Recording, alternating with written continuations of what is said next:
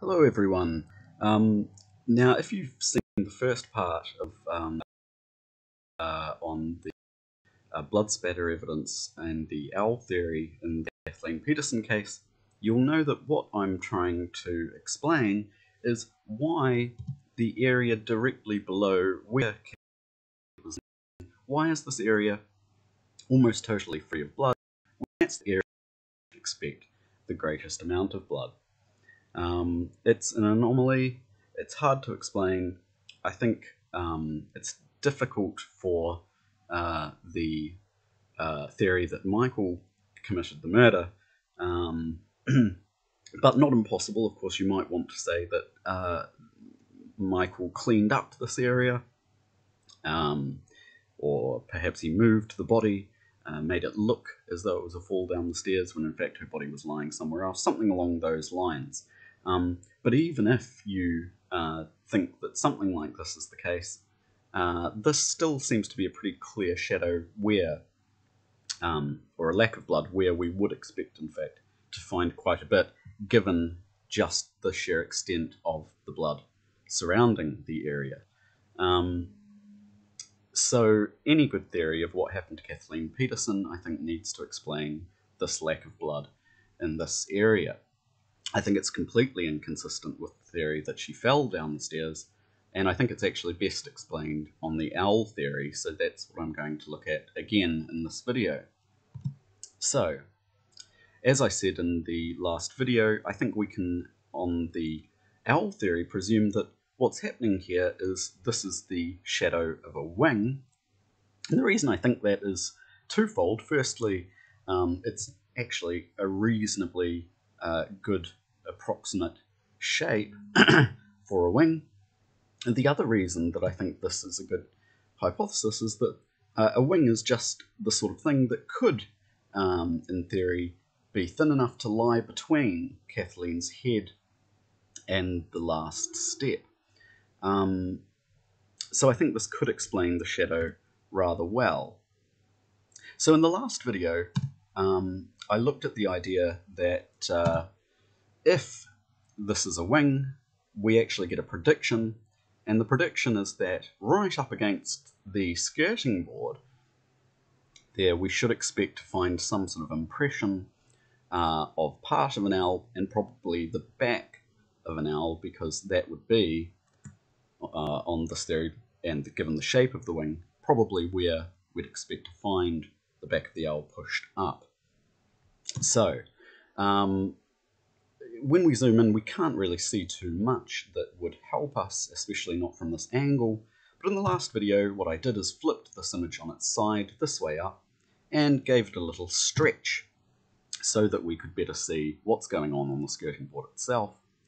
And I thought that from this view we could see something rather interesting, something that in fact does seem relatively birdy, or the back of a bird, and I thought we might be able to fill in the blood spatter approximately to form an impression something like that. But I also said in the last video that this isn't necessarily the only way we could view the impression of the owl's back, because this might not be the way up that the owl is. It could be that I've got things upside down. So in this video I'm going to look at how things look if we flip this image on its side. So let's have a look.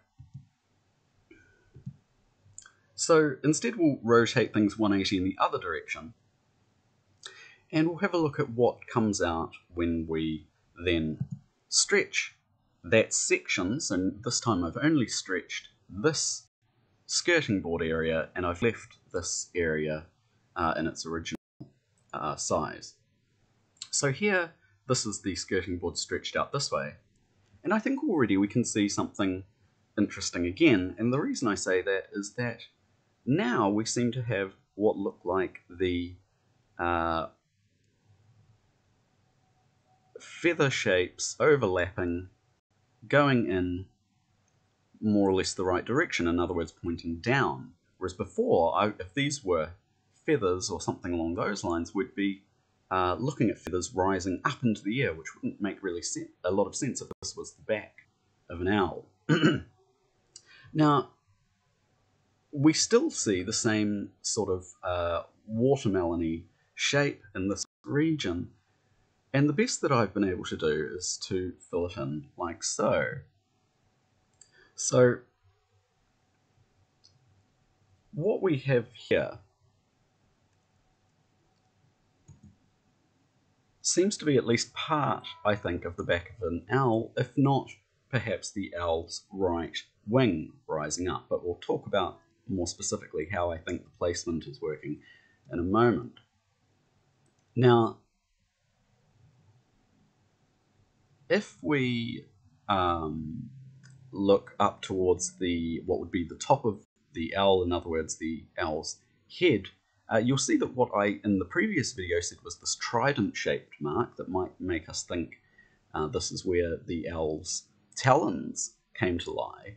I actually think we might have something else going on here. So it's this part here that I think we can explain in another way. I think what we have here, in fact, is the gap between the shoulder blades of an owl. So this is quite speculative, I'll admit, but I think it matches up quite well. If we see the two shoulder sections rising up here, on each side creating a symmetrical line that runs actually from around about here up towards what would be the owl's head in this region here. And that would mean that the line of symmetry along the owl's back would in fact run something like this, along the very bottom of the skirting board. And that would place this more or less as the bird's shoulder, this as the top, or the first part of the top wing rising up, and presumably over Kathleen's head here. So that's sort of what I'm seeing. Down below we have what seems to be the impression of what could be a tail section running along here, but I'm not wedded to that theory.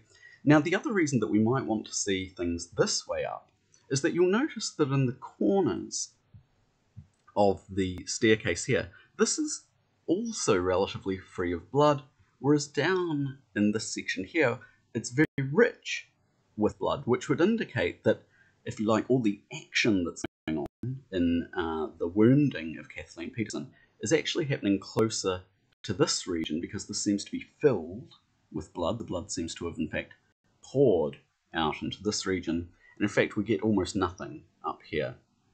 So I think this is also a reason that we might want to think that if this is the impression of the back of an owl, that its talons would be coming out from the bottom here and doing some sort of damage in this region with the blood flow coming out this way.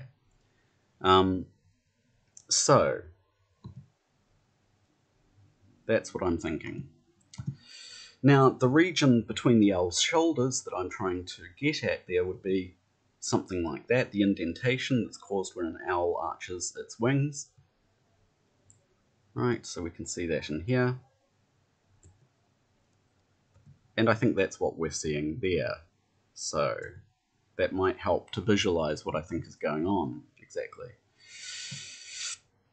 Right, so moving along, if we put these two parts together, what we now see is that if we have a wing going this way, along here, we have the back of the owl up against here, with the head in this region here, and perhaps even this is something to do with it possibly, perhaps the top feather of the owl's head may be making an impression along here, but again, very speculative. And what this would mean is the body of the owl is more focused in this region, and the wing is in fact the further extent coming out here. As you can see, lots of blood in this region, very little blood over here by comparison. Now,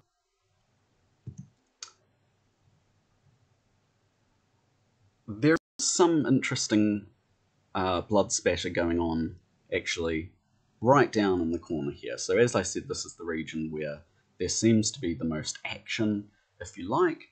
And so my hypothesis is that this would be the region in which we in fact have the talons making most of their marks and impressions and wounds on Kathleen's head. But there's one part of this in particular that I'd like to take a closer look at because it's very interesting, and it's directly under more or less where Kathleen's head was lying. So just a trigger warning here, because we are going to see Kathleen's dead body, just in order to see where the head was approximately lying. We know that Michael moved it to put a sweatshirt or something underneath it to prop her head up on finding the body. So if you don't want to see a dead body and a lot of blood, you might want to switch off now. Right, so this is another composite photo that I've put together, and as you can see, where Kathleen's head is lying is in the corner at the edge of the door frame, and yes, somewhere sort of outside the edge of the door frame and the first step. So if we head back, this I think is more or less the region that we're finding her head lying in. Now, so we've zoomed in again, which is a bit unhelpful for the resolution. But I do want to draw attention to this shape here, which I actually think is very, very interesting indeed. You might think that I'm seeing things, but I think that we have an impression here that deserves further examination. What we seem to have, in my opinion, is we have the wound of Kathleen, the back of her head, poking out here, terminating somewhere around here, and then we have something, once again, some kind of shadow blocking that impression of blood. And it seems to run in more or less an H shape, like so. Now, this H shape would be more or less what you'd expect from one of the owl's talons in Kathleen's head. And it would make sense that if this is in fact one of the wounds, and it does seem to correspond to one of the longer wounds in the back of Kathleen's head in the autopsy photos, that we still have the impression of an owl's talon as it's dug in to the back of Kathleen's head. If we look again at the entire area running along here at the back of the skirting board, door frame rather, I think we can actually see many impressions along here that could in principle correspond to the owl's talons. I think this is the most telling impression, but I think that we not only have the impression here that has an impression of Kathleen's wound with the talons in it, or with a talon in it, but I think also we have the impression of the foot, or rather leg,